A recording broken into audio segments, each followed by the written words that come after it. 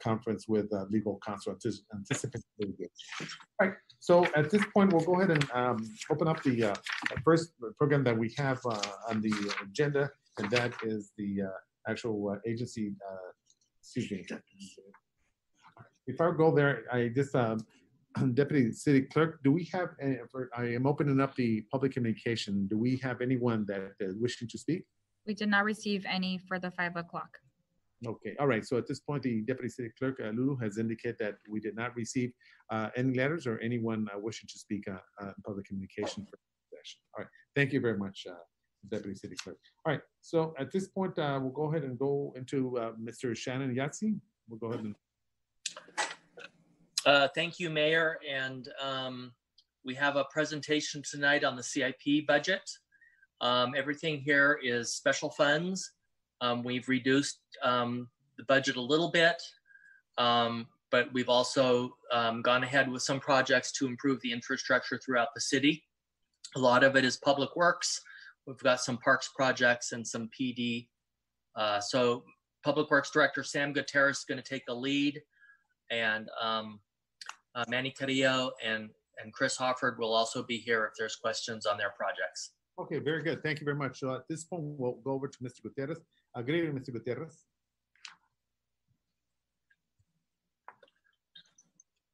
Do we have Manario?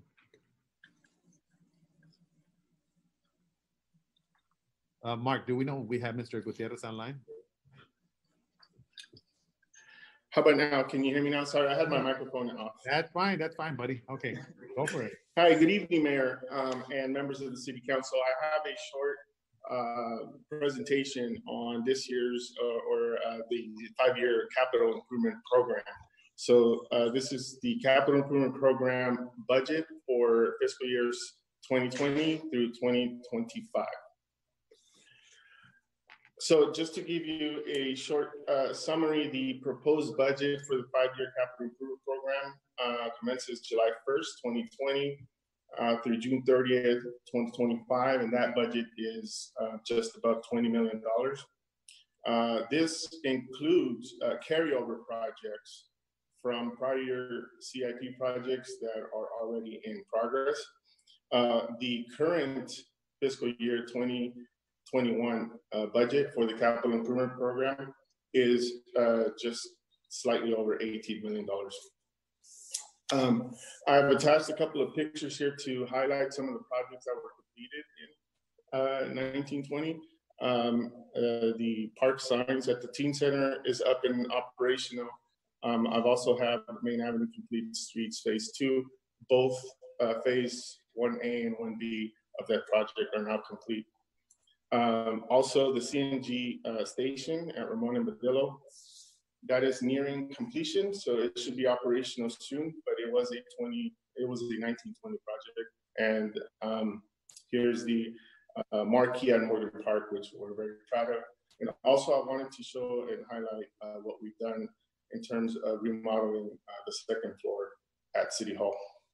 So these are projects that were completed. None of these are being carried over. So just to compare fiscal year 1920 to the current, to the new year, to 2021, I broke this down by department. And as you can see, Public Works does have the largest share of the budget in the CIP. In 1920, that was followed by Recreation and Police. Administration had a few projects. All of their projects are complete. Community Development, and I'll go into more detail on the projects a little bit, but Community Development had one project, and that project is being carried over. But I wanted to highlight that about $11 million are being moved over in terms of the CIP carried over to this year from 1920 to 2021. So out of the entire budget for this year, $11 million is projects and funds carried over. So not many new projects this year. I do want to highlight that last year we did have some general fund that was tied to the second floor remodel project, but that project is not complete. So this year we have no general fund being used in the CIP. So here is just sort of kind of like a spreadsheet. This was provided in the packets, but administration, as I said, they've completed all the projects and they didn't add any projects for this year. There is a project there that is shown for low mod housing. There was a server that was supposed to be installed there, but that's been completed, so it'll come off. As I mentioned earlier, community development did have one project. This is the permitting software system for upgrading our permitting system to an all-new electronic tracking system. And that project is being carried over, and we are adding some funds to it this year, but it will be completed in this current year. So here's the police department. This is the list of their projects. And as you can see, they've completed some of the projects. The radio system, that's been completed. I think there's only the public works portion there for our radios left to be done. I do want to highlight in PD, I want to highlight their new projects. Hopefully that's easier to see. So these are the new projects that they're adding to this year. Body and vehicle cameras, 100,000. So that's currently shown here to be funded by their development impact fees, and Chris Hofford can speak to this more, but I think at the time when we move forward with the project, they're going to be using AB 74 funds there. So also they're going to be replacing the battery backup unit. They're using development impact fees for that. And they're using the AB 74 money to get new software for the use of force tracking and early warning detection software. And finally, they're going to be leasing 5 new police vehicles, and that's going to be using federal asset forfeiture funds. Moving on to public works. So we have a lot of projects. As I mentioned earlier, we have the lion's share of projects and funding in this CIP, but there's a lot of projects. But this slide shows all of the projects on this slide are projects that are being carried over. But I do want to draw your attention to 2 projects. So the downtown improvement projects, that was under design last year, but now it's out to bid, and the bid will open on Monday. So we're looking forward to that bid opening and seeing what we get in terms of contractors. But I wanted to highlight here that we're adding the construction funds to that project. So here you can see we're adding some construction funds to that, and that'll come back to the council when it's ready to be awarded. Also, I did want to talk about the Metro Link Wide Zones project. That project is moving along. The first crossing that's going to be improved is the Pacific Avenue crossing by City Hall and the Metro Link station. That project will be moving forward this year, and we're hoping to start somewhere in January. Moving on. So here's more projects. On this slide, I do want to highlight 2 projects as well here. The first mile, last mile project. That project is tied to the downtown improvement project. So this is the first project that I mentioned before, the downtown improvements. That's for all the upgrading of the crosswalks, traffic signals, and street lights. The first mile, last mile brings to the same project, brings to the beautification. It brings the benches, sidewalk improvements, and safety improvements to the transit station. So we're very excited about that project. Also, Morgan Park, that project has gone out to bid and has been awarded, and construction will be starting in August. Moving on. More projects. On this project, I just want to highlight that in terms of new projects that are not being carried over, or projects from last year that we're adding funds to, we have 2 new projects that we're adding to this fiscal year. So the first project is the drainage improvements at Foster Avenue. This is a crossing. This is a pedestrian-only crossing. This project, the improvements to the crossing, is part of the quiet zone project. However, there are some drainage improvements, and we've received a lot of complaints over the years that it floods at that cul-de-sac on Foster. So this is to improve that drainage situation, but also it is required as part of the quiet zone. So we're using some quiet zone funding, the proceeds, the Measure M bond proceeds to complete that project. Now, I mentioned earlier that we've completed the north portion of Main Avenue, complete streets. We did that in 2 phases. We did skip the intersection at Olive and Main. And that was because at one time we were contemplating putting a roundabout there. But, you know, after talking to the community and council direction, we eliminated the roundabout. And now we're going to be improving that signal. So we're looking at starting design for that. So we may look at some decorative street traffic signals or traditional traffic signals. We don't know yet, but so that we can complete the entire stretch of Main Avenue on that end. Moving on, community recreation and community services. Most of their projects, as you can see on this slide, are being carried over. I do want to draw your attention to one project on this slide. This is the community center meeting room. Meeting room 1 and meeting room 2. This is partition replacement. This is a carryover project. It had $65,000 funded last year, but this year we are adding $225,000 to complete that project. So here I just want to highlight the new projects that were added to the CIP this year. The first project is a replacement of the gym sound panels and wall carpet. That's $225,000. Second project replaces game room area sound panels. And then they're also doing a urethane top coat at Morgan Park for the rubberized playgrounds. All of these projects are going to be funded by Quimby. So that's pretty much a summary of all of our projects. We would like to thank all of the department heads and their staff, the finance staff and their interns. They put a lot of hard work into it, and the preparation of this budget reflects that work, their dedication and commitment. Also, we want to thank the Honorable Mayor and the members of the City Council for their continued support and direction of the city's capital improvement program.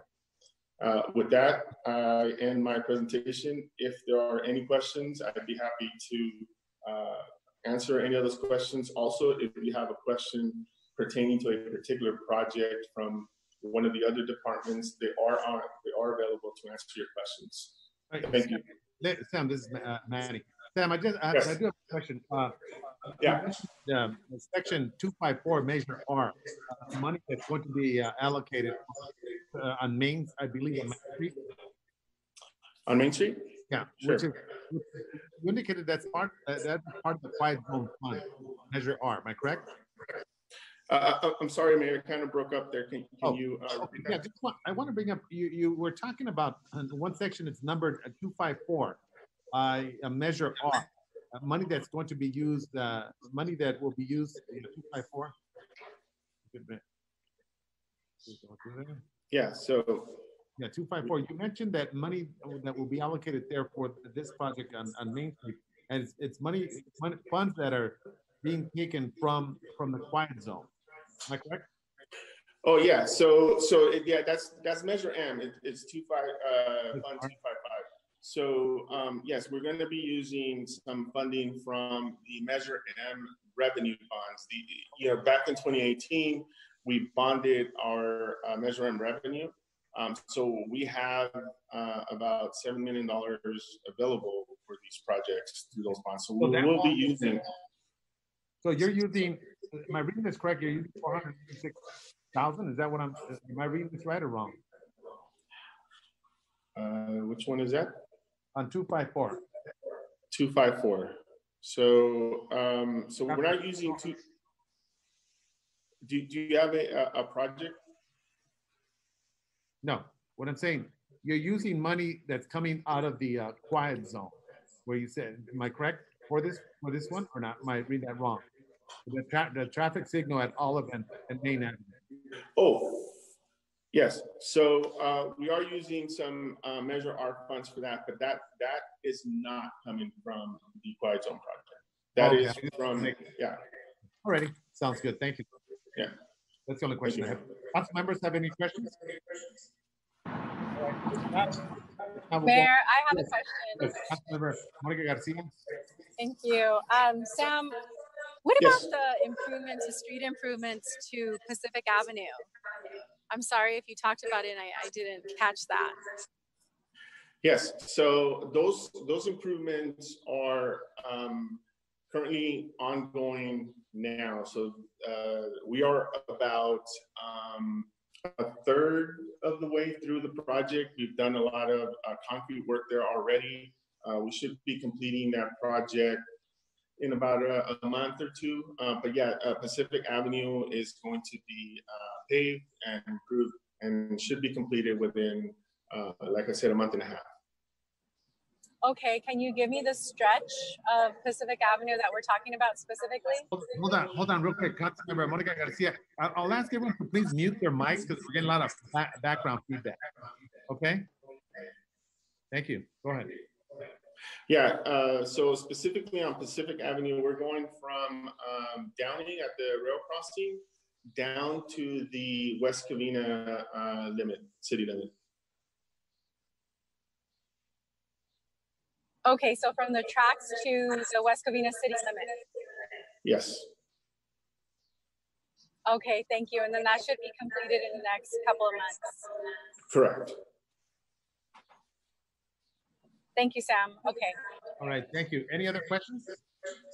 Mayor, this is Shannon. If I could ask Sam to give a quick update on the bike share program. I think we're partnering with the San Gabriel Valley COG. Hey, Councilman Paul Hernandez will like that. All right. Yes. So hi. We are working with the COG, trying to figure out the best way to move forward with this project. Everything is ready to go. We just need to schedule a kickoff. And due to the COVID situation, we haven't been able to touch base and get that going. But in terms of the logistics, all of that is ready to go. As soon as we get a chance to meet with the COG and discuss how the kickoff is going to go, we'll be bringing that information back to the City Council for some direction. All right. Thank you. Thank you very much. Right. Mr. Mayor, if I may. Councilmember Hernandez. Thank you. This message is for Mr. Hofford. Can you please, share with us a little bit what the UPS battery replacement project is, and of course, the use of force disciplinary tracking software? Yes, thank you, Councilmember.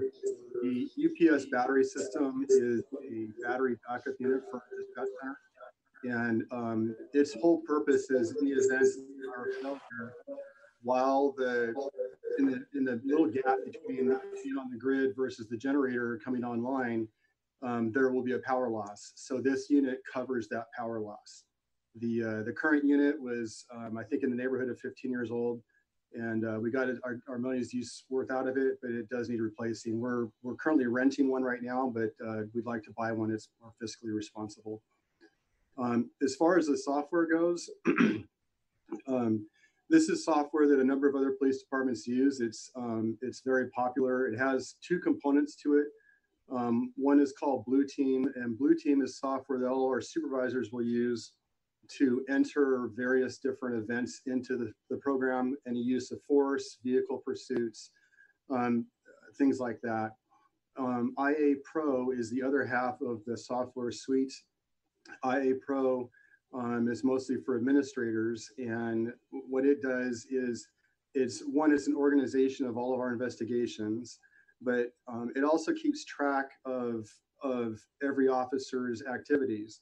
So, you know, if there's a significant event, that's easy to pay attention to. But, you know, what if we have an officer who has, you know, a small handful of number of minor complaints that maybe came in through different supervisors that maybe not everyone's quite aware of? This software will track that for us and can send us up a red flag that maybe this officer needs some training or some sort of intervention before a big event like that happens.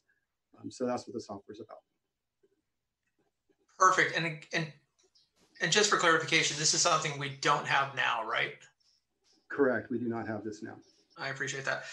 My next question is for Manny Carrillo and probably even Sam.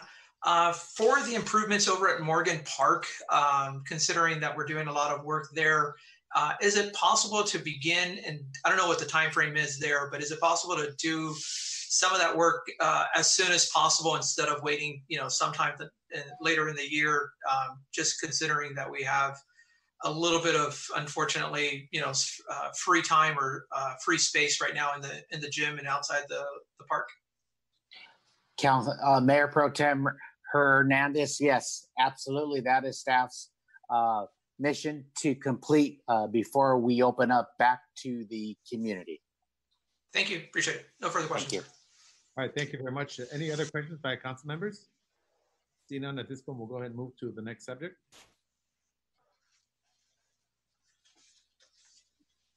That would be closed session, I believe. All right, so at this point, we're going to go ahead and move out of this Zoom and go on to the closed session. So see you in a bit. Thank you.